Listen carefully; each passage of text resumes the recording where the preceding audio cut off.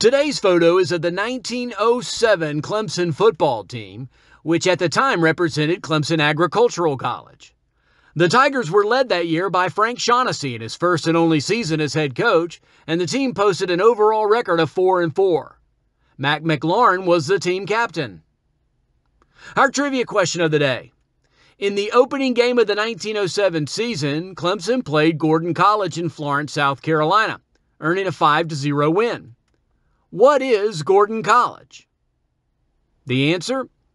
Gord0n College was founded in 1852 as the Male and Female Seminary, a private school for higher education of boys and girls. It later became a junior military unit in the 1920s and today is located in Barnesville, Georgia.